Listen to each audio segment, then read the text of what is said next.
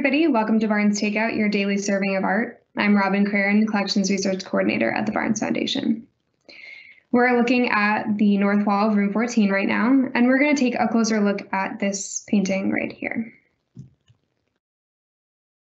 It is titled The Square Watchtower. Gets its name from this building right here. And it was painted by the Dutch artist Jan van Goyen in 1651.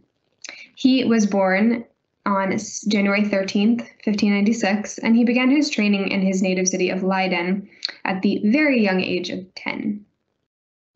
He studied under 6 different masters, and he traveled regularly throughout the Netherlands until finally settling in The Hague in 1632. That's where he remained for the rest of his life, but he did take sketching trips outside of the city. He was an extremely prolific painter, creating around 1,200 paintings and 1,000 drawings in his lifetime. In the 1630s, he helped to develop a new approach to the representation of landscape painting that focused on local subjects like fishing grounds, canals, and rivers, kind of what we see in this painting. And he used a tonal palette of primarily browns, grays, and greens, and some yellows, very monochromatic. This came to be recognized as the golden age of Dutch landscape painting, and he was highly respected because of it. He was highly respected within his artistic community of The Hague and was the headman of the Painters Guild in both 1638 and 1640. So let's take a closer look at this painting in particular.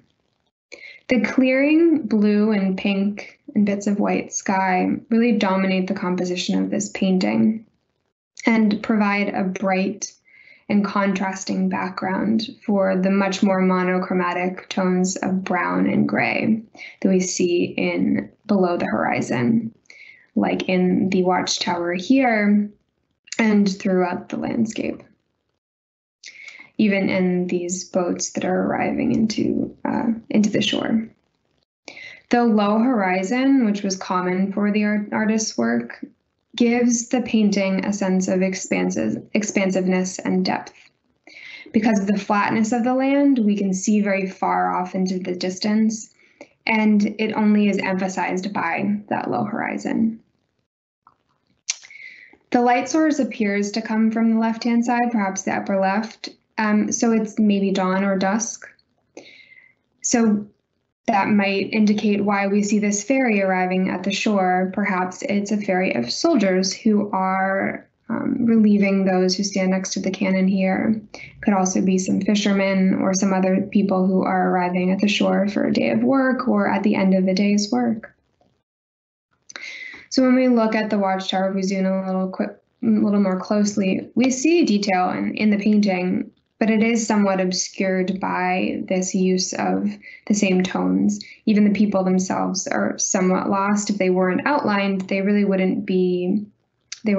really be hard to distinguish between the background in which they sit.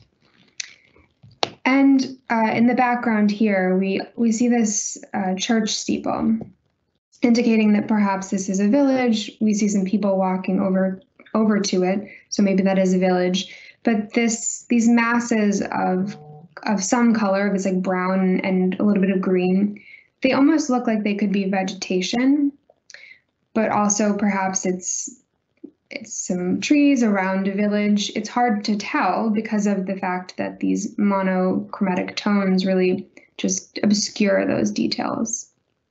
And even when we zoom out a little bit and we take a closer look to this portion of the landscape in the background here, we see this zigzagging river line and buildings along it. And clearly there are people here engaging with the waterways. There are perhaps fishermen coming in from the water. But again, a lot of the detail is somewhat lost because of the use of color. So the exact location of this scene is unknown to us. The artist was known to have altered his landscapes to fit his compositions. So they might be a mixture of different real landscapes made into one imagined one. So this scene may be entirely invented, or it may be a representative of a type of place in the Netherlands, or a few different places. The artist was interested in creating an overall impression of the place, but not necessarily a specific place. And in some other paintings in particular, he would depict a very well-known architectural monument, but he would completely alter the landscape around it so that it was almost harder to figure out where it was. It was not in its original location in the way that he paints it. So that kind of gives you an idea of what the artist did in his work to alter landscapes to fit his needs and what he wanted to achieve in the landscape itself. So the painting really provides us with a good example of the artist's later style and how it changed to incorporate more luminosity, more brightness and color, but also retaining that monochromatic tone of his earlier works. So there are portions of the landscape which we do see a bit more detail, where we can differentiate a little bit more detail, and perhaps that is because of this kind of a luminosity, this brightness. So some of the figures, even because of that, also seem to somewhat still disappear within the background, and a lot of that detail still disappears. So we get a sense of brightness and a bit more detail, but then in the background, we still lose some of that detail. But I think some of that monochromatic tone creates an interesting visual landscape where we can understand that we might not see every piece of detail of the background, or perhaps even the foreground, that the time of day and the brightness of the light at that time of day might not have been as strong. And so we're seeing something that feels a bit more real and realistic.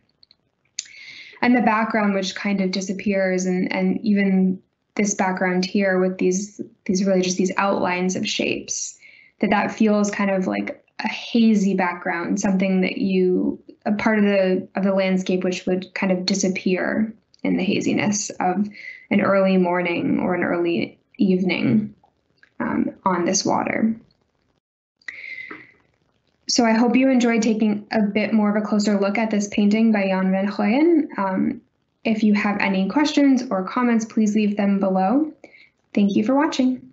I'm Tom Collins, Neubauer Family Executive Director of the Barnes Foundation. I hope you enjoyed Barnes Takeout. Subscribe and make sure your post notifications are on to get daily servings of art. Thanks for watching and for your support of the Barnes Foundation.